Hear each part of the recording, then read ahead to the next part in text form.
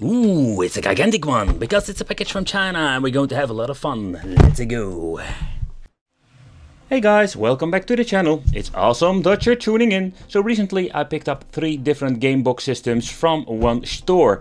And this one was called the G60. And the reason I picked this up, I wanted to review this freaking thing for a very long time. And I must say that I waited a very long time. And the reason why is very simple. These things are very expensive and I had no idea what to get. There was no specifications whatsoever. It came with a shitty remote, I can tell you that, like the most basic remote you can think of.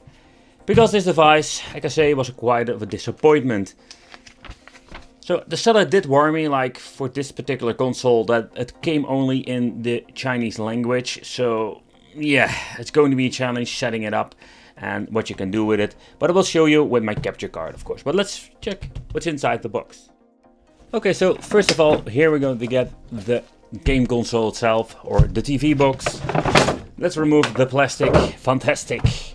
The power supply is a basic power supply, nothing really special. 5 volts and it's a 12 ohm milliamp. It also comes with a cable for multiple ports or a multi-hub for the USB. I think it is old school, man, like 2.0. The reason why, because we only have a couple of USB ports on the back. Interesting that this thing does support AV out, so if you want to go all retro mode you can do that. HDMI function and HDMI cable. And we're going to get 2 controllers. So let me see what are we going to get inside, because this is quite interesting always. To see what kind of controls that we're going to get. Oh damn it! Let's get ourselves a scissor. Okay, so let's open it up and let's see what kind of shitty or maybe good controllers we're going to get today. Is this especially for this system? It seems to be that these are like the original controls that came with the system. We do get the normal rubbery joysticks. Smelly test. Oh man, yeah, this one is chemical. This is not really D-pad, but a horrible D-pad we have seen before. Just a bulky, really cheap PlayStation 2 knockoff controller, and it comes with a very long cable. But let's take a close look at the system itself. The G60. Oh boy. And I can tell like this thing is super lightweight, and I can smell it over here. Holy shit. It smells like burnt plastic, man. This is one chemical collection of pieces of hardware. Horrible, horrible, horrible. Okay, so let's take a close look at the back itself. So it's a surprise that we have an on and off switch. That's something that you don't see very often on these devices. The input for the power supply was on 5 volt. Input for RJ45 Ethernet connection to USB ports. That's the reason why we're going to get a USB hub. And of course we're going to get the analog out. This is something you don't see very often with new generation boxes. But let's power it on and let's see what we're going to get with the menu itself. Okay, so when you're looking at the software itself, this is just a serious problem because it's so bad, it's so old, there isn't a lot of stuff we can do with it, and even PlayStation 1 doesn't run that great.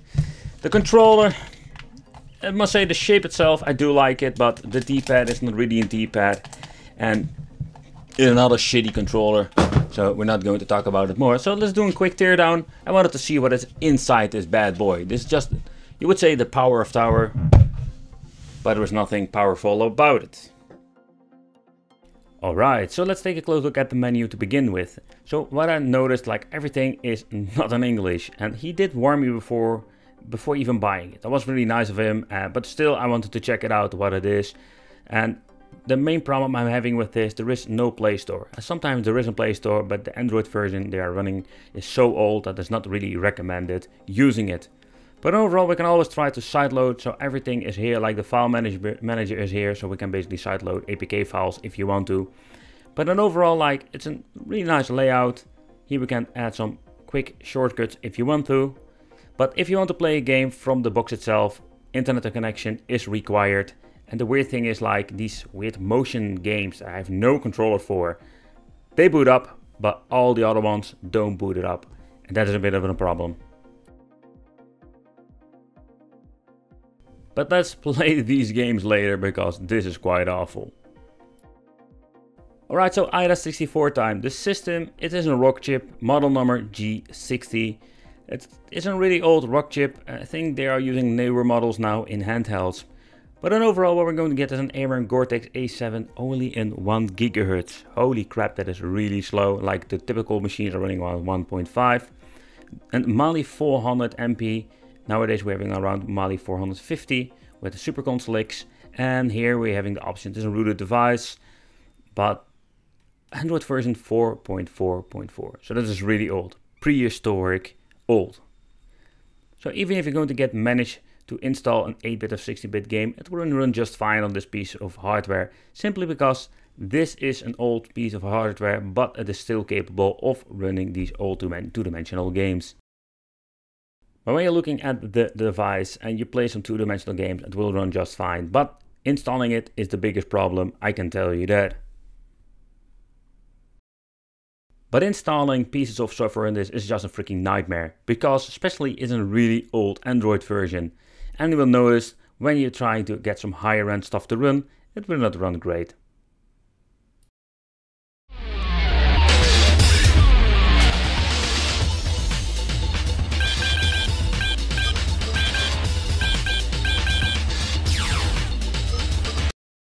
The sound delay can be fixed, but I can say that the glitching is getting worse, and it also counts for the frame rate. Round 1. Fight!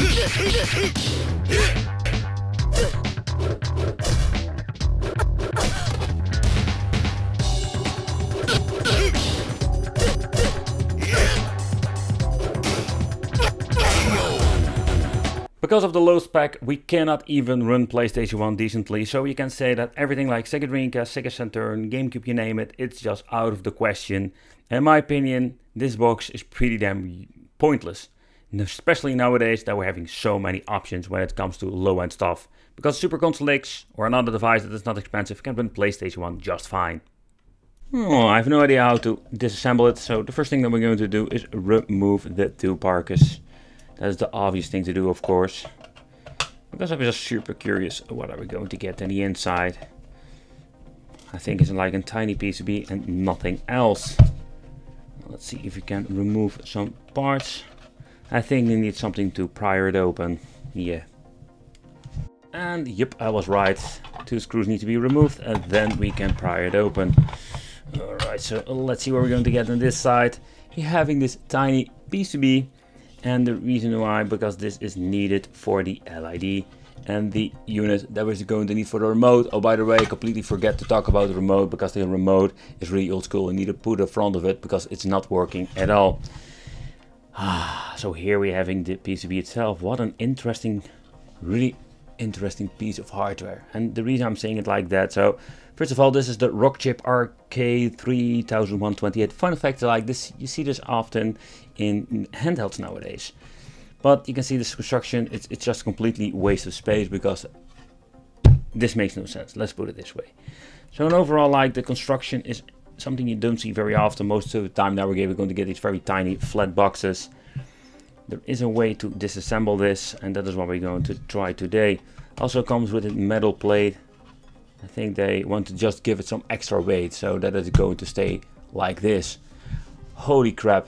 I was first thinking, hey, maybe this is for the cooling element, but nope. It's just a piece of metal that they put at the bottom.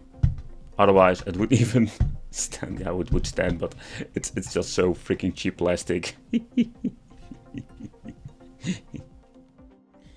Okay, so what we're going to do is remove the 3 screws over here, and I think I can just slide it out, because I want to give you a quick overview of the PCB itself. To be honest, I really enjoy disassembling these devices. There he goes. I think that was the on and off switch. Yep, it is. Oh, let's see if there's going to be any cooling whatsoever. Not really. So this is just the bracket that holds the PCB or the mainboard in place. The cord that goes to the front PCB. And this is the Wi-Fi antenna, or what is left of it, because it's all sticky. Okay, so let's see. Interesting, interesting. So what you're going to get over here, this is the rock chip, what I already mentioned. So far I know, like, nowadays they are using this chip in handhelds itself. So it got a lot of potential in the handhelds. I think this is just an issue of having horrible pieces of software running on this hardware. Here we're going to get the RAM chips in total. I think if I recall it correctly, it was 1 GB. Here we can see the production date. The production date is even version 1.1 and the production date is 2018-03-23. So this is just a really prehistoric piece of technology already. So when making this video, this thing is freaking 3 years old, a little bit more than 3 years.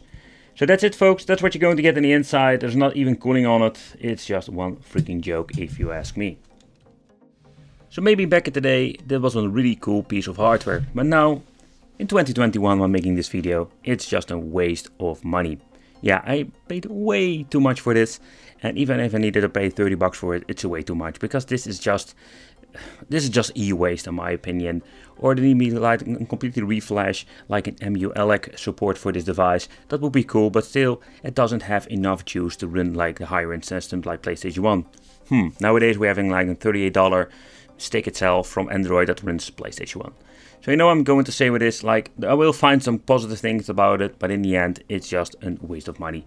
I want to thank you for watching, consider subscribing, hit that little bell, become one of the Wicked family, and I will see you in the next video.